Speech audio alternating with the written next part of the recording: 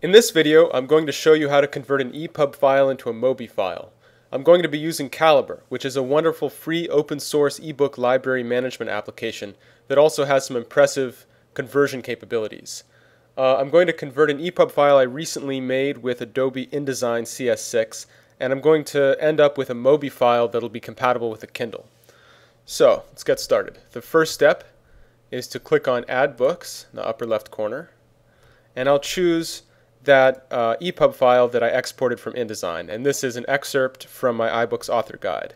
Click Open, and it'll add it to the Calibre library. So there it is, it's in the Calibre library, and now all I have to do is press Convert Books. Input format is EPUB.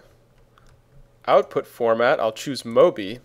I'm going to leave everything else pretty much the same. I'll just add my name, author name, and I'll leave everything the same for now, although there are a number of options, a lot of metadata that you can add. Then I'll click OK, and it's converting. We see the formats, EPUB. We should get another format in there in a second, and there's the MOBI format, so it's finished the conversion.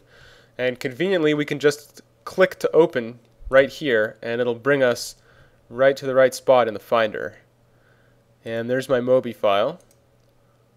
Now I'm going to right click on it and open with the Kindle application for Mac. And here it is. So I'm just going to scroll through it, and this looks totally fine. So, if the Kindle application for Mac can open it, then we know that we'll be able to view this on an actual physical Kindle as well, and you could just sync it with the Kindle to view it on that. So it's really a simple process, and like I said, Calibre is free and open source, and it is the easiest and best way to convert EPUBs into MOBIs.